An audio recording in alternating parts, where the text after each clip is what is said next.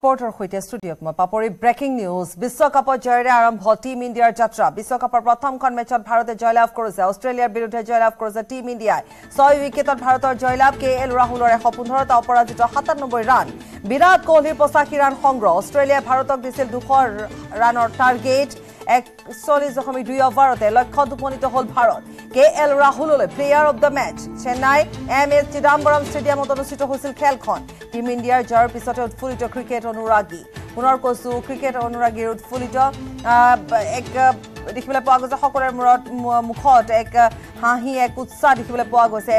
বিশ্বকাপৰ কাৰণ বিশ্বকাপৰ জয়েৰে যেহেতু আৰম্ভ কৰিছে টিম ইণ্ডিয়া নিজৰ যাত্ৰা তাৰ পিছতে এয়া যিসকল দেখিবলৈ পোৱা গৈছে যে টিম ইণ্ডিয়াৰ এই যাত্ৰাত যথেষ্ট সুখী অনুভৱ কৰিছে খেল চাবলৈ যোৱা সকল বা সমগ্ৰ দেশবাসীয়ে বিশ্বকাপৰ প্ৰথমখন মেচতে যেহেতু ভাৰতে জয়লাভ কৰিছে এটা অষ্ট্ৰেলিয়াৰ বিৰুদ্ধে জয়লাভ কৰিছে টিম ইণ্ডিয়াই 6 উইকেটত ভাৰতে জয়লাভ কৰিছে উৎসাহী হৈ পৰিছে সকলো অনুৰাগী সকলো উৎসাহী হৈ পৰিছে উৎফুল্লিত হৈ পৰিছে এখন ভাল খেল চোৱাৰ কথা তেওঁলোকে উল্লেখ কৰিছে সংবাদ মাধ্যমৰ আগতো KL ৰাহুলৰ 115টা অপৰাজিত 97 ৰান বিৰাট কোহলিৰ 85 ৰান সংগ্ৰহ কৰিছে অষ্ট্ৰেলিয়াই ভাৰতক 200 ৰানৰ টাৰ্গেট দিছিল 200 ৰানৰ টাৰ্গেট দিয়াৰ পিছত KL ৰাহুললৈ player of the match দিয়া হৈছে চেন্নাই MS চিদাম্বৰম ষ্টেডিয়ামত খেলখন অনুষ্ঠিত হৈছিল এয়া খেলৰ পাছৰ দৃশ্য দেখুৱাইছো উৎফুল্লিত ক্ৰিকেট অনুৰাগী বিশ্বকাপত প্ৰথমখন খেলতে জয়লাভ কৰিছে এয়া ভাৰতে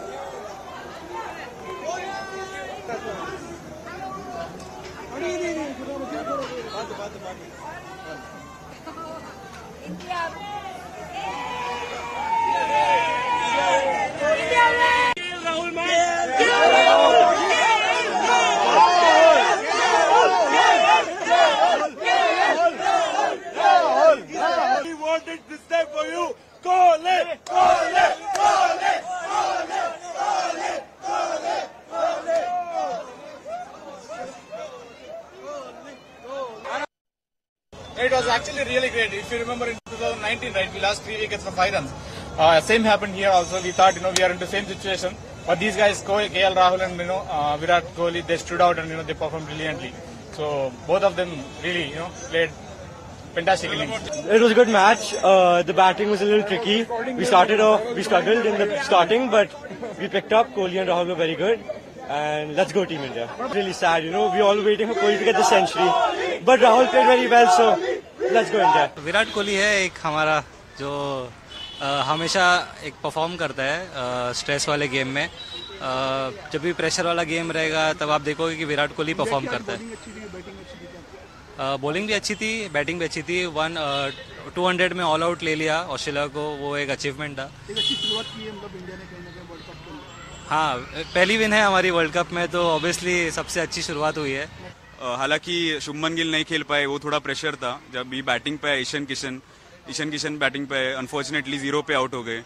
फिर 2 पे 3 हो गया रोहित शर्मा श्रेयस अय्यर पर अपने विराट कोहली है जो चेस मास्टर बोलते हैं उनको विराट कोहली ने प्रॉपरली एक्सपीरियंस यूज करके ना पैनिक होने के बाद हम लोग बहुत स्ट्रेस थे लास्ट ईयर भी ऐसा ही कुछ हुआ था हम लोग हार गए थे सेमीफाइनल पर अभी विराट कोहली ने KL राहुल के साथ प्रॉपर पार्टनरशिप करके 1-2 रन करके जैसा पार्टनरशिप बिल्ड किया फिर अपने आप वो प्रेशर बढ़ता गया ऑस्ट्रेलिया पे 2011 you guys did it for Sachin we want it this time for you Kohli উৎসাহিত হৈ পৰিছে উৎফুল্লিত হৈ পৰিছে আৰু টিম ইণ্ডিয়াৰ এই যাত্ৰা যেহেতু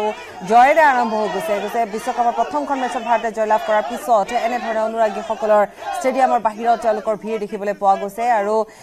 এই যাত্ৰা যাতে অব্যাহত থাকক সকলোৱে তাকে বিচাৰিছে যেহেতু তেওঁলোকৰ মুখত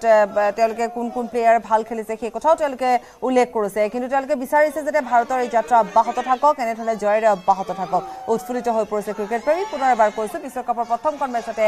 ভাৰতে অষ্ট্ৰেলিয়াৰ বিৰুদ্ধে জয়লাভ কৰিছে 6 উইকেটত ভাৰতে জয়লাভ কৰিছে অষ্ট্ৰেলিয়াই ভাৰতক দিছিল 200 ৰানৰ টাৰ্গেট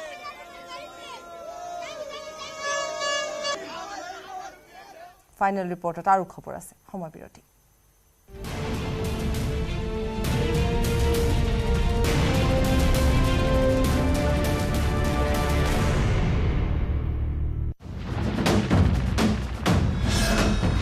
ভাৰতৰ গৌৰৱ গোটেই বিশ্বতেই ইয়াৰ সন্মান ষ্ট্ৰং মানে মাইথান ইজৰাইল আৰু পেলেষ্টাইনৰ মাজত যুদ্ধই তীব্ৰ ৰূপ ধাৰণ কৰিছে পেলেষ্টাইনী সন্ত্ৰাসবাদী গোট হামাছে শনিবাৰে ইজৰাইলত ভয়াবহ আক্ৰমণ চলাৰ পিছত প্ৰত্যাক্ৰমণ আৰম্ভ কৰিছে ইজৰাইলে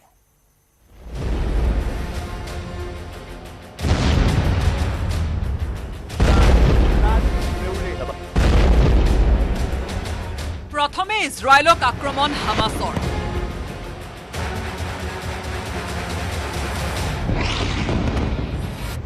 ইজৰাইলত ব্যাপক ধ্বংসলীলা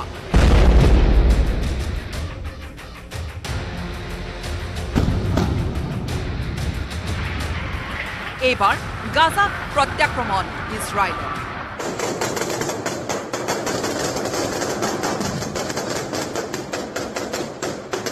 শনিবাৰে পুৱাৰ ভাগতে ৭,০০০ৰো অধিক ৰকেটেৰে আক্ৰমণ চলায় হামাছে গাজা ষ্ট্ৰীপ আৰু ইজৰাইলৰ মাজত থকা বেৰ ভাঙি ইজৰাইলত প্ৰৱেশ কৰে প্ৰথমে আত্মৰক্ষা কৰা ইজৰাইলী সেনাই কেইঘণ্টামান পিছতে আৰম্ভ কৰে প্ৰত্যাক্ৰমণ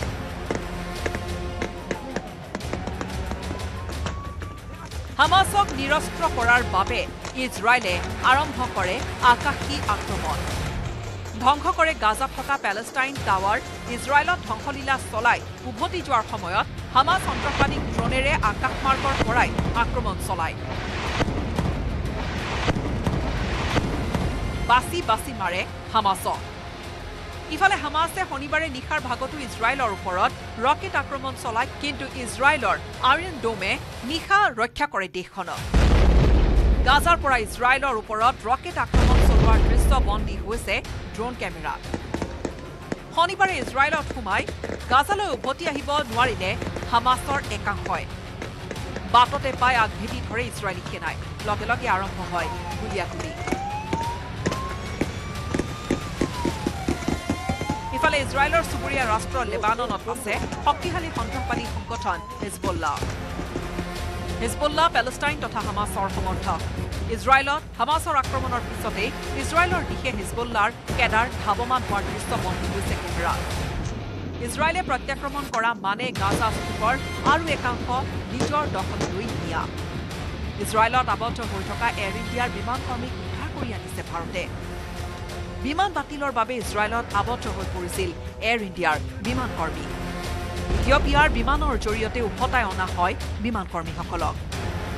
news desk report News18 Assam Northeast আৰু আন ব্ৰেকিং নিউজ ইজৰাইলত 10 গৰাকী নেপালী শিক্ষাৰ্থীৰ মৃত্যু হৈছে হামাছ সন্ত্ৰাসবাদীৰ আক্ৰমণত নিহত হৈছে 10 নেপালী শিক্ষাৰ্থী হামাছৰ ৰকেট আক্ৰমণত নিহত হৈছে শিক্ষাৰ্থী কেইজন ৰকেট আক্ৰমণত আহত হৈছে 7 জনকৈ নেপালী শিক্ষাৰ্থী ইজৰাইলত হামাছে বন্দী কৰি ৰাখিছে আন 17 জনক তেল আভিভত থকা নেপালৰ দূতাবাসে সদৰি কৰিছে এই তথ্য ইজৰাইলত 10 গৰাকী নেপালী শিক্ষাৰ্থীৰ মৃত্যু হৈছে হামাছ সন্ত্ৰাসবাদীৰ আক্ৰমণত 10 গৰাকী নেপালী শিক্ষাৰ্থীৰ মৃত্যু হৈছে হামাছৰ ৰকেট আক্ৰমণত নিহত শিক্ষাৰ্থী কেইজন ৰকেট আক্ৰমণত আহত হৈছে 7 জনকৈ নেপালী শিক্ষাৰ্থী ইজৰাইলত হামাছে বন্দী কৰি ৰাখিছে আন 17 জনক তেল আভিভত থকা নেপালৰ দূতাবাসে সদৰি কৰিছে তথ্য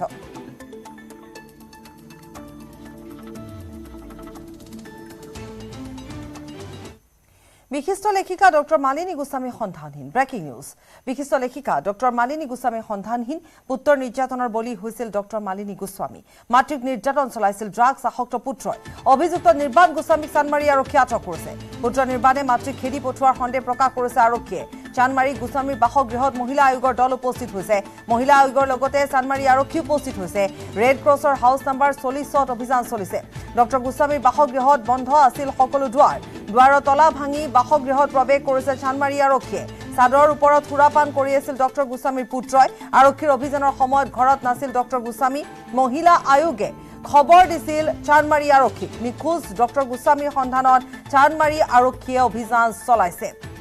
আৰক্ষীয়ে অভিযান চলাই আছে চাদৰৰ ওপৰত সুৰাপান কৰি থকা অৱস্থাত ডক্টৰ গোস্বামীৰ পুত্ৰক পোৱা গৈছে কিন্তু ডক্টৰ গোস্বামী বাসগৃহত নাই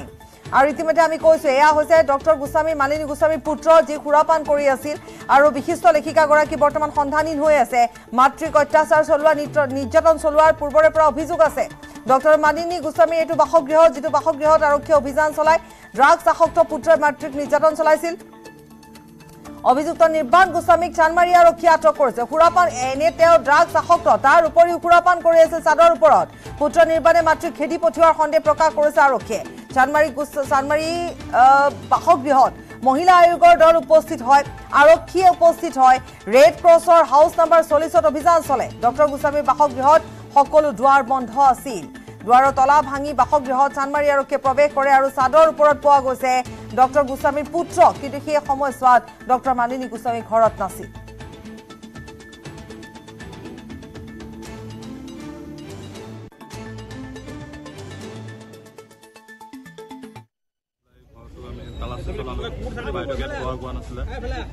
তাৰপিছতে এতিয়া আমি গম পালোঁ বাইদেউ আছে বাইদেউক আমি আনিব ক'ত আছে বাইদেউ বাইদেউ সেই জালুকবাৰীত আছে আমি বাইদেউক অনাৰ পিছতে কোনে অত্যাচাৰ কৰিছিলে অত্যাচাৰটো আমি এতিয়া নাম নলওঁ এতিয়া আমি গম পাইছোঁ বাইদেউৰ লগত কথা পতাৰ তাৰমানে এওঁলোকে তাৰমানে সোমাই পেলাই এটা ডাঙৰ ইছ্যু কৰিছে আপোনাৰ মায়ে আৰক্ষীক খবৰ দিছিল বুলি কৈছে আৰক্ষীৰ তাৰমানে এই কাম নেকি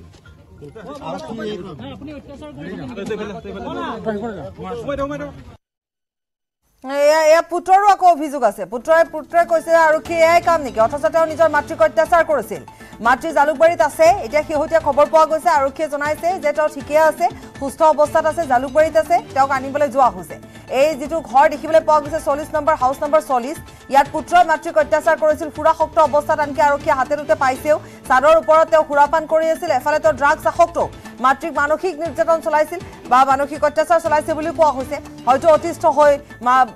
লেখিকা ডক্টৰ মালিনী গোস্বামী ঘৰৰ পৰা ওলাই গৈছিল কিন্তু যিয়ে নহওক তেওঁৰ সন্ধান পোৱা গৈছে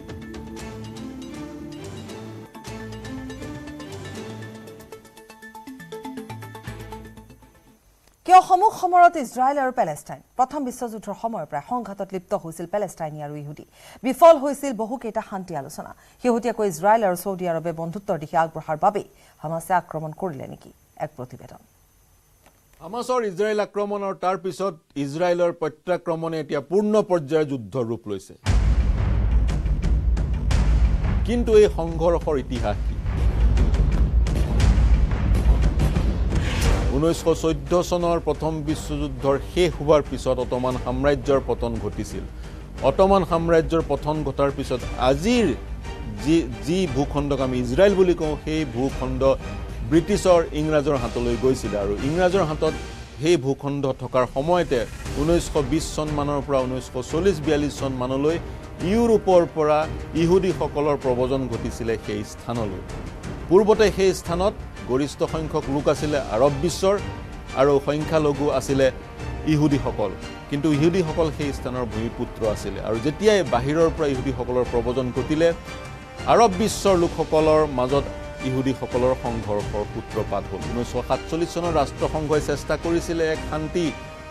চুক্তি স্বাক্ষৰ কৰাৰ কিন্তু বিফল হ'ল 1948 চনত ব্ৰিটিছে সেই সমস্যাৰ সমাধান নকৰাকৈ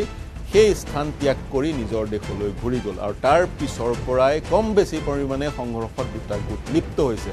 বৰ্তমানৰ ইজৰাইলৰ উত্তৰে আছে লেবানন পূবে আছে মেডিটেৰিয়ান সি দক্ষিণে আছে ইজিপ্ত আৰু পূবত আছে জৰ্ডান এই পূবতে আছে ৱেষ্ট বেংক নামৰ এক স্থান যি ৱেষ্ট বেংকৰ এটা অংশ ইজৰাইলে শাসন কৰে আনটো অংশ পেলেষ্টাইন প্ৰশাসনে শাসন কৰে 1993 চনৰ চুক্তি অনুসৰি ৱেষ্ট বেংকক এই ধৰণে দ্বিখণ্ডিত কৰা হৈছে আৰু মেডিটেৰিয়ান সি পশ্চিমৰ যি মেডিটেৰিয়ান সিৰ এটা অংশত আছে গাজা ষ্ট্ৰিপ অৰ্থাৎ মেডিটেৰিয়ান সিৰ সৈতে লগ লাগি আছে গাজা ষ্ট্ৰিপ এই গাজা ষ্ট্ৰিপতে জন্ম হৈছিল 1987 চনৰ হামাছ নামৰ সংগঠনটোৰ ইয়াৰ ফুল ফৰ্ম হৈছে হামাছৰ ফুল ফৰ্ম হৈছে হৰকত আল মুকামা আল ইছলামিয়া এখন পৃথক পেলেষ্টাইন বা ইজৰাইলখনক পেলেষ্টাইন হিচাপে ঘোষণা কৰাৰ উদ্দেশ্যত হামাছৰ জন্ম হৈছিল আৰু সংঘৰ্ষ দুইটা গোটৰ